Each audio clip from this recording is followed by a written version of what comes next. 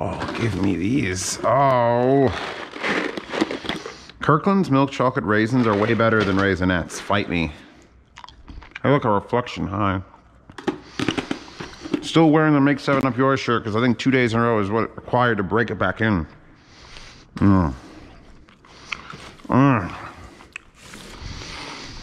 So this box is from the UK. Mukbang. And these are Skables, which is their pet name on the patronage chat for Skedra Cables. To you people, they're probably known as Viking weave cables. And they require a lot of tape cutting, which I should have done off camera, because we're very much in the realm of doxing right now. Oh God. Could there be any more tape? And these came across the narrow sea, AKA the Atlantic, to bring me joy in trade for the Lutu Paw 6000. So, who run Bartertown? Zeos run Bartertown. We should have several cables and an interesting unit. Let's look at the unit first, because it will bring me joy. Well, actually, no, it'll make my work easier or harder. We'll see. It's been very well wrapped. Let's get these ends off. They should just pull off. Yes. So these are very well made XLRs. I don't know what kind of wire this is, but I'm sure it's not bad. Actually, we got labels here. Microphone cable. Magomi. This is Magomi wires with Nutrix tips, 4 poles. So these will get plugged into a headphone amp each. There's a red, a blue, and a black. And then this box, which I requested a slightly larger box, because he's had one of these made but not in a box, is a switcher for just taking those 3 and putting them out to this 4-pin XLR female. So I can plug my headphone jack into this. Or, since I have a bunch of Heart audio cables, oh God, stretch this out. Heart audio cables, you know what they look like. They have the little adapter on the end to plug into different things. So Skedra or Viking Weave made it so I can plug the cable directly into this box. So I could skip an adapter. That skips 2 connectors. Just go boop straight into this with a Heart audio cable, and then I can just set 3 different amplifiers. Click, click, click. I wonder if I could set. I'll have to ask them if I could use an adapter so I could put this in like the Rebel amp unbalanced, then like a 789 balanced, and then like a tube amp, and then just be like, I think you set the volumes on each and just go. There's a moth. So this will end up on my desk, and I'll probably hate it. I might open it up and fill it with pennies. That was something I was going to ask him to do, but then I realized he was going to ship it. But I might pull open a thing and just literally fill. Like, I'll get rolls of pennies. It's probably the cheapest way to add weight to something, because copper is heavy as fuck. And you don't want to use, like unless you could find glass beads. Can I just buy, like, a thing of glass beads and then just, like, pour them in here? Because it doesn't weigh enough to, like, sit on the desk while I'm plugging things in and out of it. So, that's one of the things I've done. I used to make old, cheap airsoft guns heavier by hot gluing pennies in them. Oh, shit. So it's that and 2 cables. I probably should get to the cables. 3 cables? Wait, he might have made me 3 cables. All right, we'll do the small cables first. Should have checked the time. Oh. So the story behind Viking Weave is he joined my patronage chat like a year and a half ago when it first launched. And he was a jeweler, and he used beautiful necklaces and stuff. And I'm like, you make headphone cables. And he made me that really intricate one where he metal weaved around the outside of the cable. And he was like, that was 70 hours. Can I never do that again? And then he started making just really intricately, beautifully made just cables. So here's a 2.5 millimeter to 2.5 millimeter, 2.5 millimeter balance to 2.5 millimeter. And I will be using this for the Civca Phoenix as a portable on the BTR5. Because that's just, oh, that's some awe right there with these beautiful connectors. Stainless steel, a little bit heavier on this end, and then I think aluminum here Keep the headphones light. Oh, let's just lay that down. So that one's empty.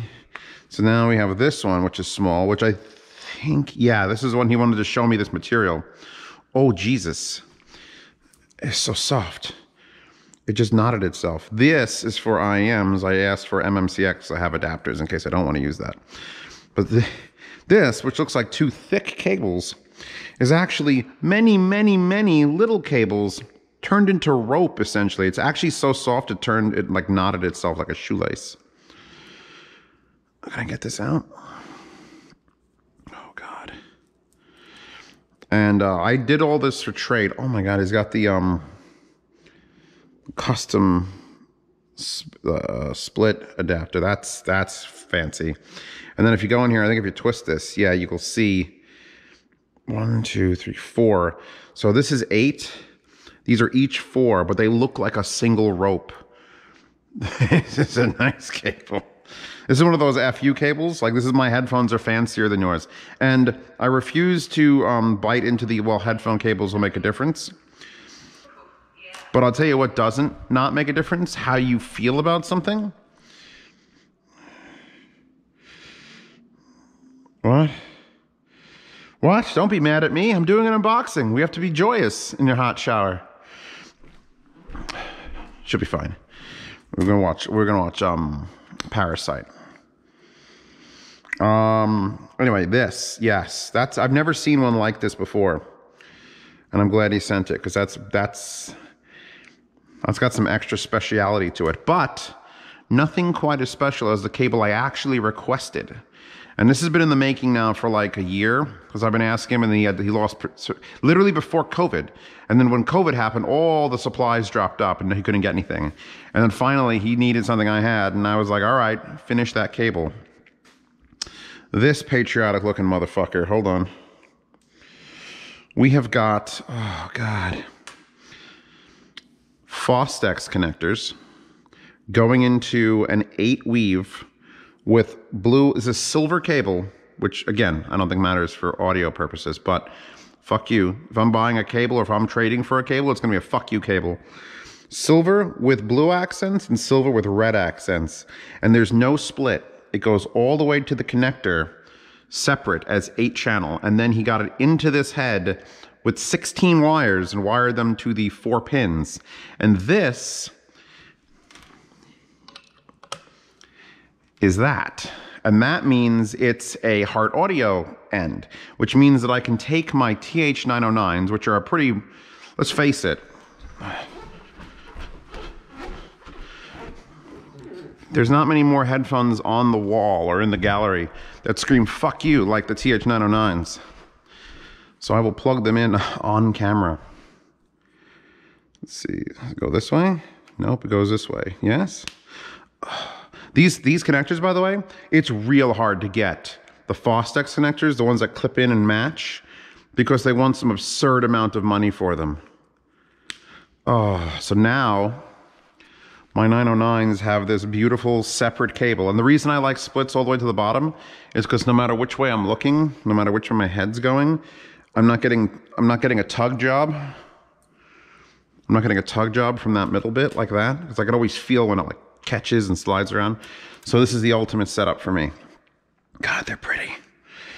God, they're pretty. And then since I have the Heart Audio connector on the end of it, I can plug it in 4.4 Pentacon, a 4-pin XLR, 3.5 millimeter just single-ended, 2.5 millimeter balanced. I can plug it all in. So I don't think he's made one of these. This is the Zeo Special. If you go to the link in the description, which is just an email at this point because he doesn't have the site set up, and you want the Zeo Special, I think I told him if they want this, I get 10%. Give it to me. Give me money. He's paying to hang out in the chat, so I may as well milk the audience, right? Right, Chewbacca? Chewbacca wants fancy food. Fancy food. So these are 3 fucking baller cables that I have to now thank him for sending all the way from the Ook. The Ook is where they came from. Oh, I can't wait to get the Sendiivas. The Sendiivas. Actually, the Sendiivas would also work in this cable. But yeah, no. This is 3. Okay, so that was probably very long, but let's do at least one more. This is tamper evident tape. I don't know why. I don't know what's in here. What's that, Chewbacca? Do you want a set of fuck you headphones?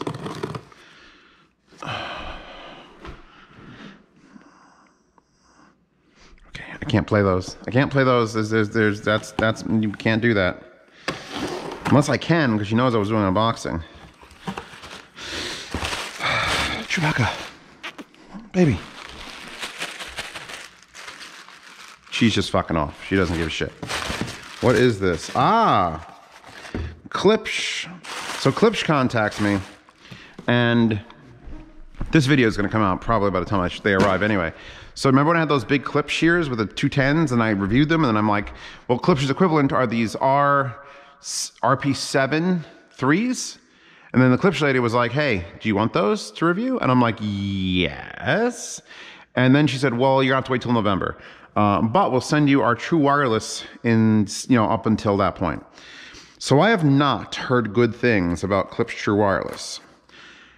And you think, okay, Klipsch, I don't think headphones. But if we go back to my wall, or gallery, or whatever you want to call this. You go back to my gallery, right there are the HP3s. And they are honestly one of my favorite headphones. They're just some of the best built, some of the most fun sounding, some of the best accessoried, like the box it came in and the wires it came with. Like Klipsch knocked it out of the park with the HP3s, and nobody bought them. Because I didn't get a pair like first day, I got a pair like 2 years into the run, and then I'm like, holy shit. And then they dropped on sale, and nobody was like, I don't give a shit about these, brr. People went burr. People go burr. And the problem with that is it's tainted sort of, I know Klipsch made a really cheap set of headphones that no one had any buzz about. And it's hard to get out of your wheelhouse, which Klipsch is obviously giant speakers, right? Giant speakers? Giant speakers. So going into headphones at all, they came out strong. They came out with fun, well-made headphones. And people who are spending $1,100 on headphones like, purr, purr, purr. So they failed slightly in that regard, but I respect them and I love them for sure. But now we've got these like Klipsch and McLaren. McLaren like the car. T52 True Wireless Sport pasta. See, look, no bullshit. See, there's a little, is that a sticker? These are 4 stickers. You got a Klipsch sticker, McLaren sticker, a Speedy Kiwi sticker, and a no bullshit sticker. And here we go. This is how we do it. This instructions, nice, clear manual, because Klipsch is merc. Welcome to the speed of sound. Holy God, what is that? That is a metal, like this sort of shit. Like, why do I need a metal serial number, build date thing for an IEM? I don't know, but I got one. And there it is. Look at this. Like, this pops out. I should have probably done this in its own review. All your tips, small, small plus, medium plus, large, and large plus. I guess that's the only way to label it. In this nice little container, and explains everything to you. We've got, oh my God, there's so many accessories. So these look like they have ear hooks that you could adjust. I've had a couple of them that have, get off of here, ear hooks. Oh God, I lost one. Get out of the berg. I actually almost did lose one. No screenshots of my feet on Twitter, please. We've got another set of tips. Foam, that apparently don't fit into that category. Looks like we got a charging cable, a fucking charging cable. And you know what? Before I even take it out of the bag, I know it's the best charging cable. Because it's Halloween colors. It's orange and black. And it's actually it's USB-C to USB-C. So they expect me to have a USB-C charger somewhere. Which I don't. I don't have a USB-C charger. I gotta buy one. I think everything's going that way, and boop. So that's nice. An adapter. Oh, in case you don't have a USB-C, you have an adapter to convert it. And that's a nice one. That's aluminum. Klipsch doesn't fuck around with any of this stuff. There's no fuckery. It's just serious business. And everyone should take it more seriously than they do. So we've got safety compliance, we've got more safety compliance, we've got another, what the hell is this? Oh, it's a wireless charging pad that says Klipsch McLaren. That's really nice. So that's got a button, got the USB-C input. So you plug this in to charge it, you just drop it down. And then you have, here are the actual true wireless. Interesting, the tips are a little bit ovoid. You can see it's wrapped in the, well, let's just face it, that looks like a little dong. I'm just gonna put little dongs in my ear. Zio's penis ears has been gone for a while. I'll bring him back. And then here's the actual travel case, which, huh?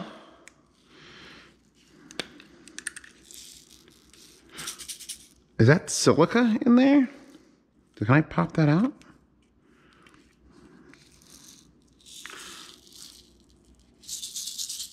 Okay, that's some... This is exactly what I'm talking about. Like, Klipsch knows they don't make this shit.